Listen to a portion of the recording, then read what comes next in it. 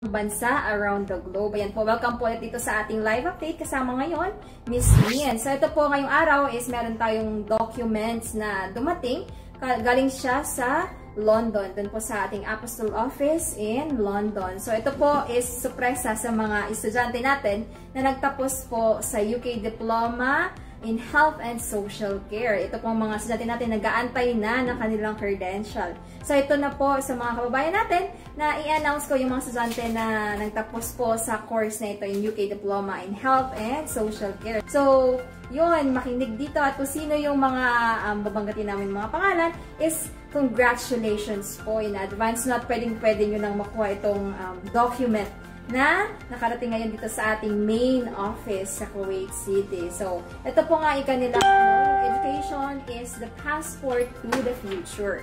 For tomorrow belongs to those who prepare for it today. So, mga ginrab na yung chance na magkaroon ng career development, yung pagkaroon ng dagdag credential para na magamit nila sa pagkamit na kanilang mga pangarap. Yun po yung makapunta sa ibang bansa at mag-upgrade ng kanilang trabaho or posisyon at magkaroon din ng mas malaking sahod. Yun ka nga, di ba, yung ating main purpose kung bakit tayo nagpunta sa abroad, no?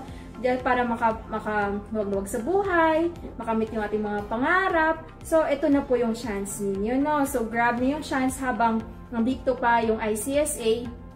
Tutulungan kayo, kahit nasa abroad is pwedeng-pwede nyong ipagpatuloy yung inyong pag-aaral at magkaroon ng world-recognized na diploma. So, ito po yung mga babanggitin kong pangalan is yung mga nagtapos po na kanilang course dito sa UK Diploma in Health and Social Care. So, yung ating mga manood no, excited na sila marinig kung sino-sino itong mga graduates natin for this course ng UK Diploma.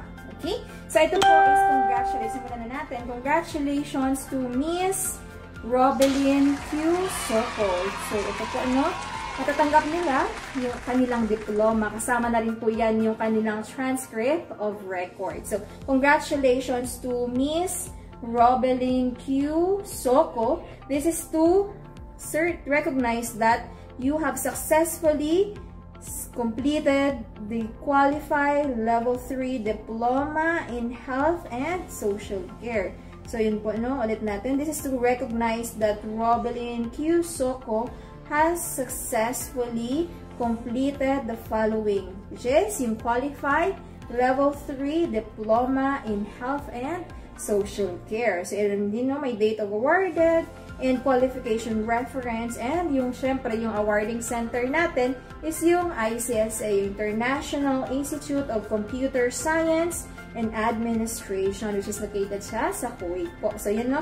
So congratulations to Miss Robelyn Q. Soko. So matatanggap nyo na po yung inyong credential. Pwede nyo nang makuha dito sa ating main office po. So makikita nyo po, no?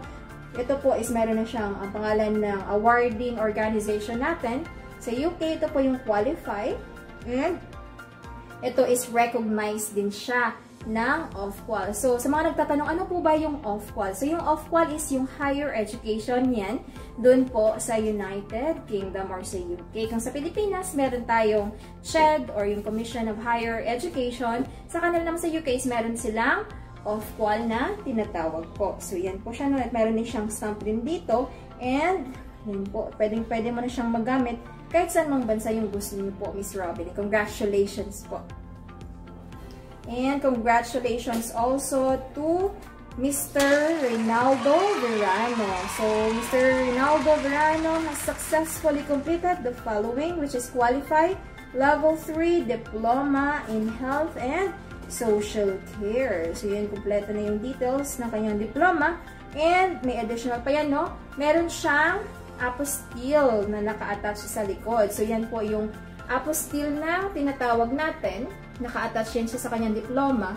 Dito po yung apostille is, ito is nag-recognize siya or na-authenticate niya yung kanyang credential na ito po is legal and authenticated in Apostille Office in United Kingdom of Great Britain and Northern Ireland. So, pwede mo nang magamit itong credential mo, Mr. Rinaldo. So, sa kahit saan mang bansa, as long as it is apostilled, no? So, meron siyang dry seal dito na nagpapatunay na itong document na ito is authentic po. Okay? So, yan po. Congratulations to Mr. Rinaldo. So, yan po. Congratulations. And congratulations also to Judy T. Mayo. You have successfully completed the following, which is Qualified Level 3 Diploma in Health and Social Care. Meron din siyang dry seal from the Foreign Affairs in London. Yan po. So, yan, may apostille din siya sa likod. Yun po, no? So, lahat ng details is andyan na. So, ito kapag, kasi yung documents, kapag apostilled yan siya, pwedeng siyang magamit kahit sa mga bansa, no? So, kahit na sa Southeast Asia, sa Hong Kong, China, Brunei, pwede mo siyang magamit. Kailangan lamang is ipatas mo siya sa bansa kung saan mo siya gusto gamitin. So, yun po. Basta as long as naka-apostille siya, pwede mo siyang magamit kahit saan mang bansa. Yun po. Congratulations to Miss Judy T. Mayo.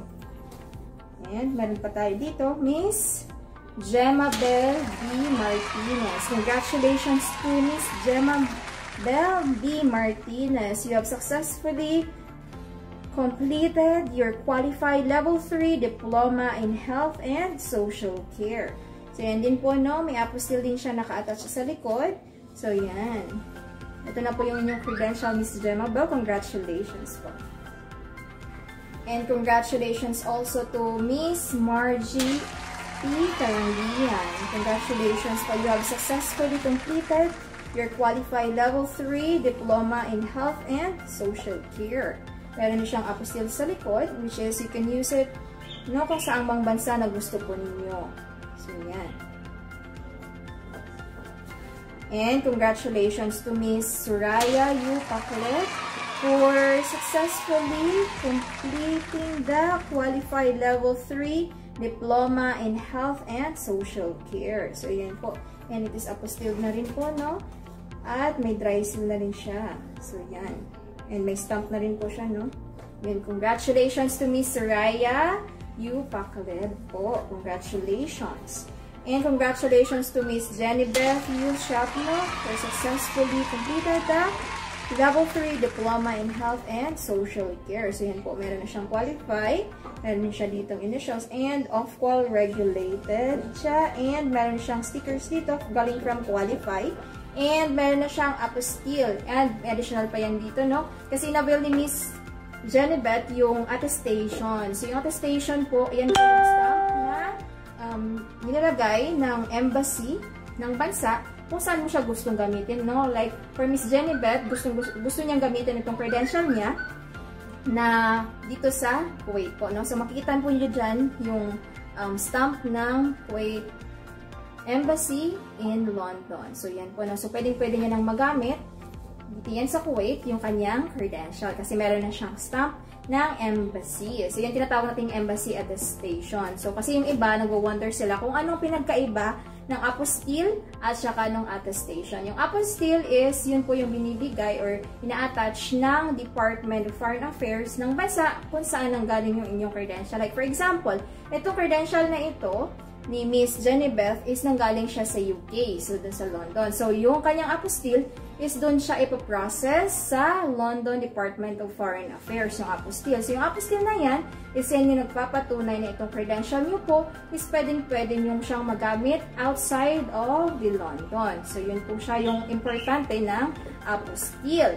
So, yun po, no? Yung attestation naman, yung attestation po is yun po yung stamp na nilalagay ng embassy kung saan mo siya gagamitin yung inyong credential. Like, first, Miss Jennifer, gusto niya itong gamitin yung credential niya sa Kuwait. So, kailangan niya lang ng stamp from embassy ng Kuwait.